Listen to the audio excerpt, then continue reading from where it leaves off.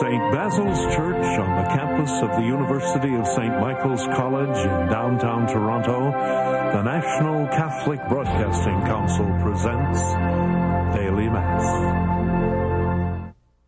In the name of the Father, and of the Son, and of the Holy Spirit. Amen. The grace and peace of our Lord Jesus Christ, the love of the Father, the fellowship of the Holy Spirit be with you all. Welcome to the celebration of this Eucharist. The televising of today's Mass is made possible by a contribution from two donors.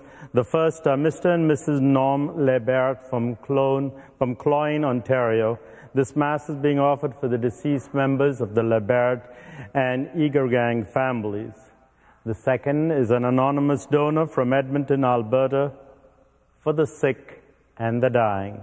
Our thanks go out to the donors of this Mass. Today, as we celebrate the feast of St. Ambrose, we ask this great saint, who loved the Lord so much and spoke so eloquently about Christ and the kingdom, to help us to enter into this Eucharistic celebration. You were sent to heal the contrite of heart. Lord, have mercy. Lord, have mercy. You came to call sinners. Christ, have mercy.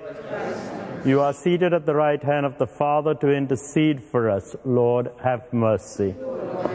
May Almighty God have mercy on us, forgive us our sins, and bring us to everlasting life. Amen. Let us pray. O God, who made the Bishop St. Ambrose a teacher of the Catholic faith and a model of apostolic courage, raise up in your church men and women after your own heart, to govern her with courage and wisdom. Through our Lord Jesus Christ, your Son, who lives and reigns with you in the unity of the Holy Spirit, one God, forever and ever. Amen. A reading from the book of the prophet Isaiah. The Lord God says this: shall not Lebanon in a very little while become a fruitful field, and the fruitful field be regarded as a forest?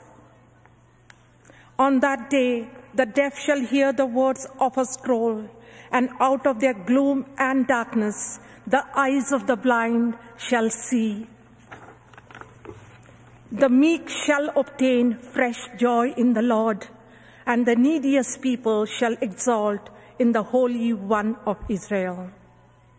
For the tyrant shall be no more, and the scoffer shall cease to be. All those alert to do evil shall be cut off. Those who cause a person to lose a lawsuit, who set a trap for the arbiter in the gate, and without grounds deny justice to the one in the right. Therefore, thus says the Lord, who redeemed Abraham concerning the house of Jacob: no longer shall Jacob be ashamed. No longer shall his face grow pale. For when he sees his children, the work of my hands in his midst, they will sanctify my name. They will sanctify the Holy One of Jacob, and will stand in awe of the God of Israel. And those who err in spirit will come to understanding, and those who grumble will accept instruction. The word of the Lord.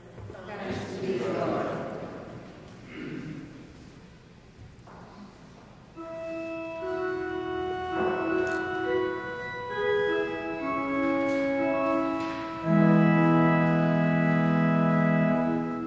Lord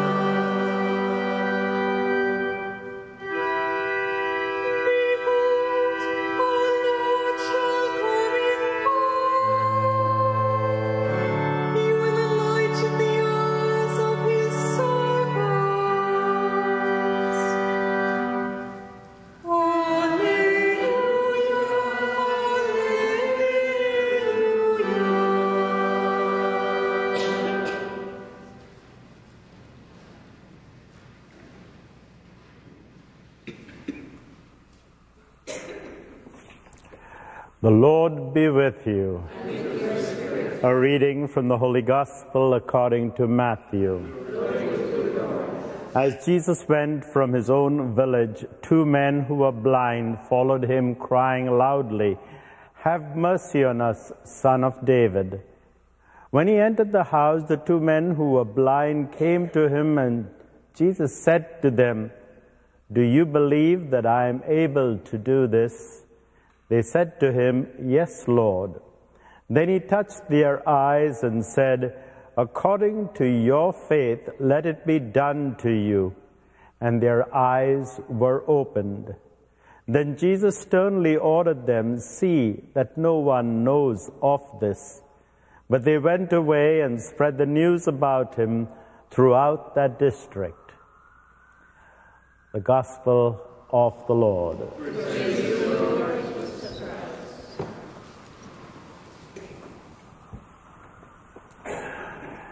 There was chaos in the basilica. Voices were raised. People were debating. They were shouting at each other.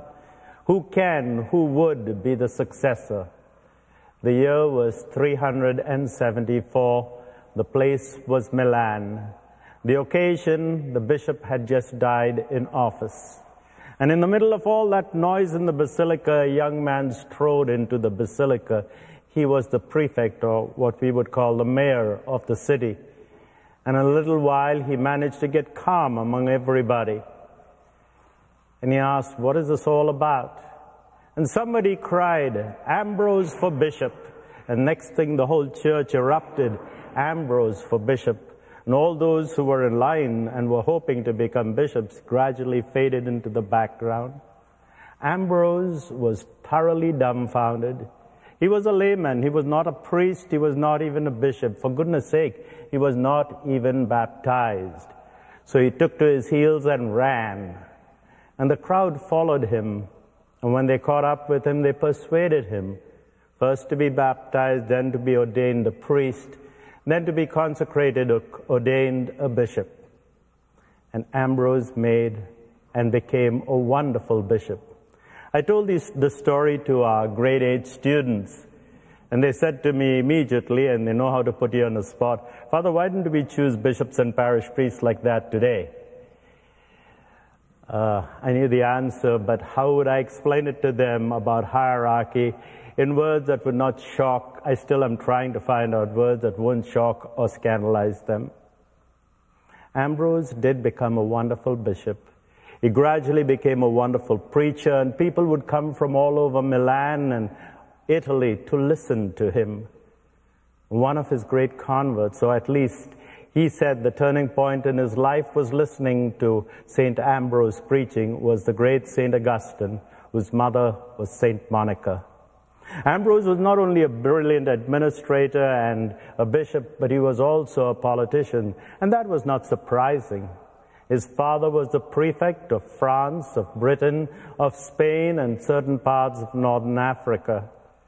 And when Emperor Theodosius began to persecute and torture people, Ambrose confronted him. Not only did he tell him to stop persecuting and torturing people, he asked him to repent. The Spirit of the Lord must have been on St. Ambrose, because Emperor Theodosius obeyed him. Not only listened, but obeyed him.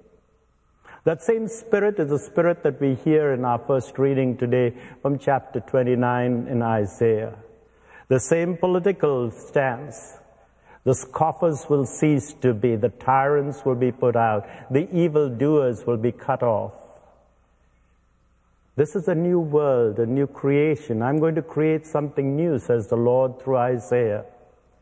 And what is something new? The blind will be able to see, the lame will be able to walk, and those who are merciful and meek will have joy filled in their hearts. You hear the same story in 6 chapters later, in the 35th chapter of Isaiah, in a more poetic form, and that is the way that Jesus used to describe himself. Jesus was preaching, and John the Baptist, who was in prison at that time, sent some of his disciples to Jesus to ask, "Are you the Messiah, or do we have to wait for somebody else?" Why did John doubt? John doubted because he thought the Messiah would come to preach fire and brimstone, to send the wicked into hell, to Gehenna, and to reward those who did good.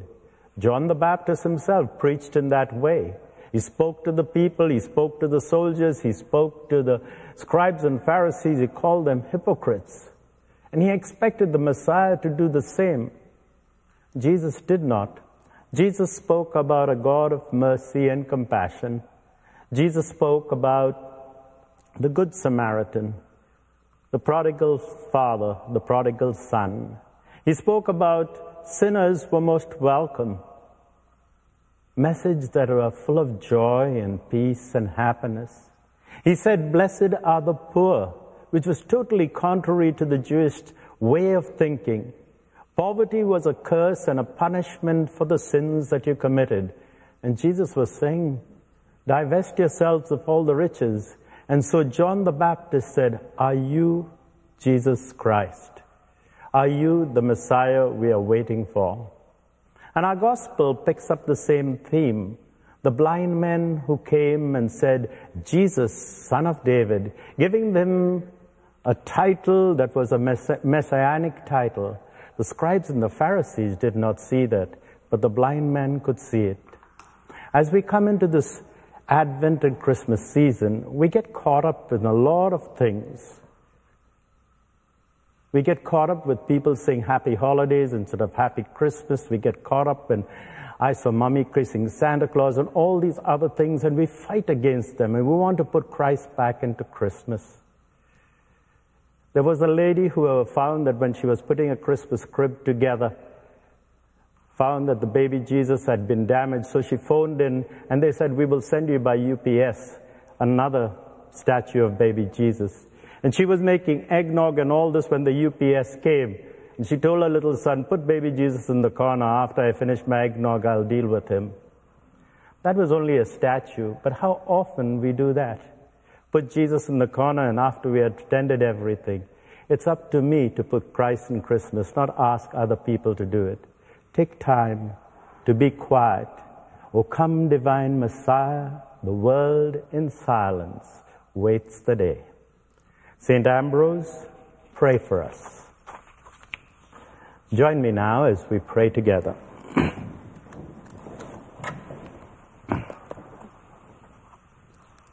For the Church, as it never ceases to care for the poor and the hungry, we pray to the Lord.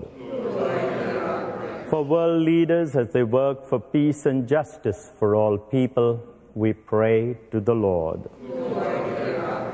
For those who have died during the night, may they rest in peace. For our sponsors today and for their intentions, we pray to the Lord. For an increase of vocations to priestly and religious life, we pray to the Lord.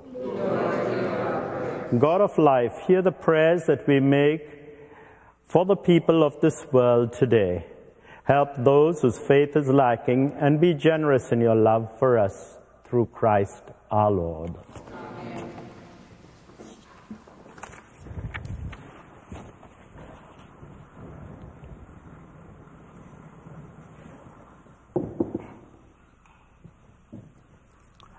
Blessed are you, Lord, God of all creation, for through your goodness we have this bread that we offer you, fruit of the earth and work of human hands. It will become for us the bread of life.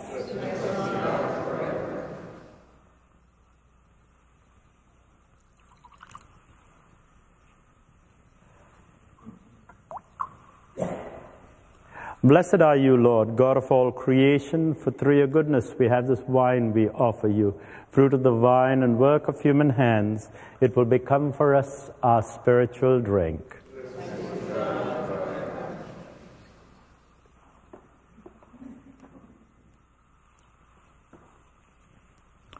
My sisters, my brothers, pray that my sacrifice and yours may be acceptable to God, the Almighty Father.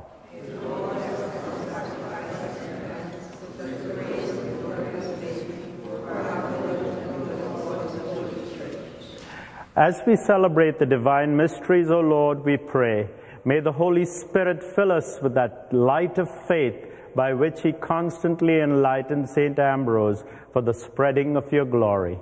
We make this prayer through Christ our Lord. Amen. The Lord be with you. Lift up your hearts. Let us give thanks to the Lord our God. It is truly right and just, our duty and our salvation, always and everywhere, to give you thanks, Lord, Holy Father, Almighty and eternal God, through our Lord Jesus Christ. For on the festival of Saint Ambrose you bid your church rejoice. So too you strengthen her by the example of his holy life. Teach her by his words of preaching, and keep us safe in answer to his prayers. And so with the company of angels and saints, we sing the hymn of your praise as we acclaim.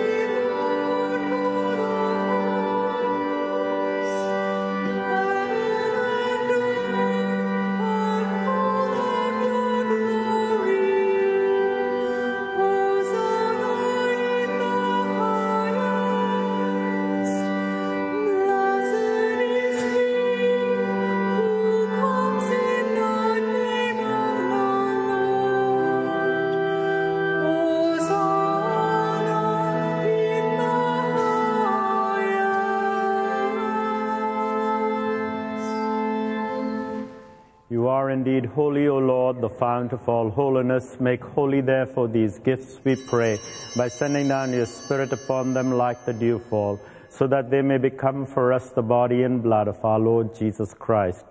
At the time he was betrayed and entered willingly into his passion, he took bread and giving thanks, broke it and gave it to his disciples, saying, "Take this, all of you, and eat of it, for this is my body, which will be given up for you."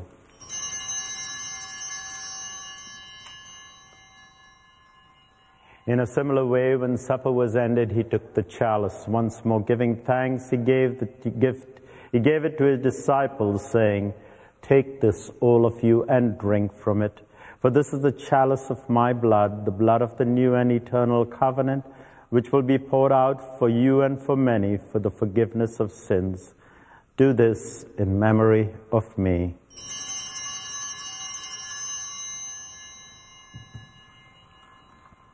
The mystery of faith. We proclaim your death, O Lord, and profess your resurrection until you come again. Therefore, as we celebrate the memorial of his death and resurrection, we offer you, Lord, the bread of life and the chalice of salvation, giving thanks that you have held us worthy to be in your presence and minister to you. Humbly we pray that, partaking of the body and blood of Christ, we may be gathered into one by the Holy Spirit. Lord, remember your church spread throughout the world and bring her to the fullness of charity, together with Benedict our Pope, Thomas our Bishop, the bishops across Canada, and all the clergy. Remember our brothers and sisters who have fallen asleep in the hope of the resurrection, and all who have died in your mercy. Welcome them into the light of your face. Have mercy on us all, we pray, that with the Blessed Virgin Mary, Mother of God, with the blessed apostles, and with all the saints who have pleased you throughout the ages, we may merit to be co-heirs to eternal life, and praise and glorify you through your Son, Jesus Christ. Through him, with him, and in him, O God Almighty Father, in the unity of the Holy Spirit, all glory and honor is yours forever and ever. Amen.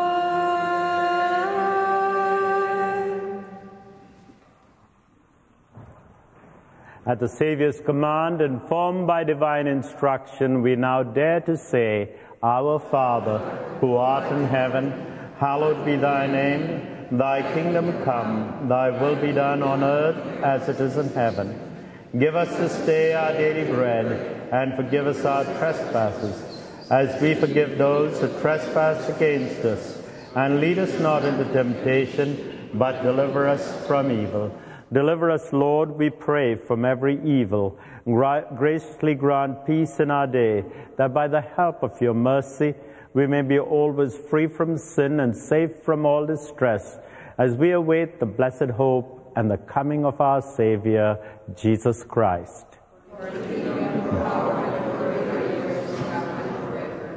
Lord Jesus Christ, who said to your apostles, "Peace I leave you, my peace I give you," look not on our sins, but on the faith of your church, and graciously grant her peace and unity in accordance with your will, who live and reign forever and ever. Amen. The peace of the Lord be with you always. Let us share with one another a sign of this peace and friendship.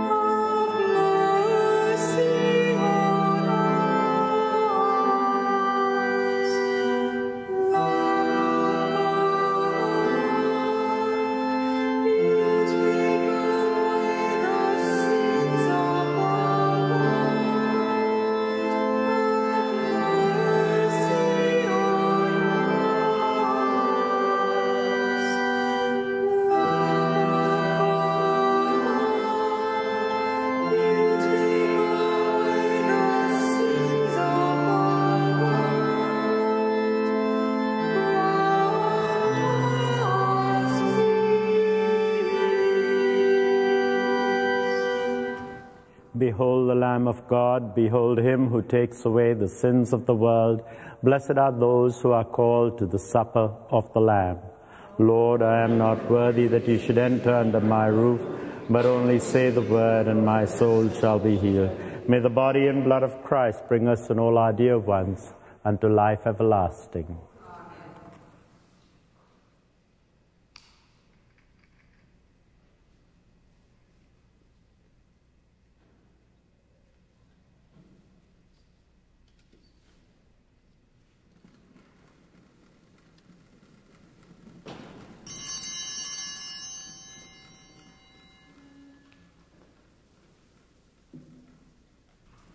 Let us pray. Lead us who have been strengthened by the power of the sacrament, O Lord, to profit from the teaching of Saint Ambrose through Christ our Lord. Amen. The Lord be with you. May Almighty God bless you all, the Father, the Son, and the Holy Spirit. Amen. The Mass has been celebrated. Go in peace. Thanks be to God. Our thanks to two donors.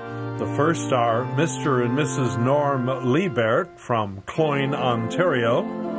The second, an anonymous donor from Edmonton, Alberta.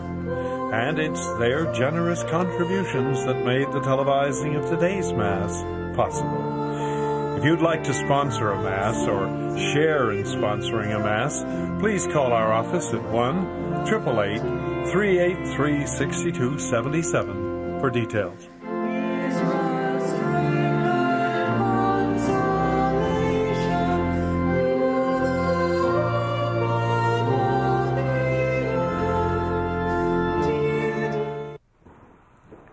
The televised daily Mass is fast approaching its 16th year, and from day one there has never been the slightest doubt about its spiritual value for all of us, and how grateful you are for having it in your homes each day. In 2013, the younger sister of the daily Mass, the annual National Mission, will celebrate its 13th year of broadcast.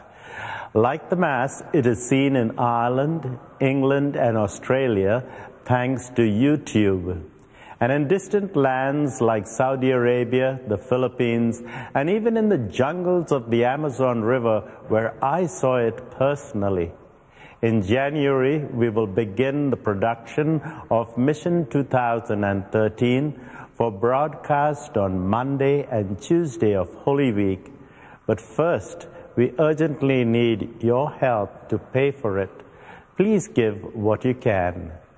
Thank you, and God bless.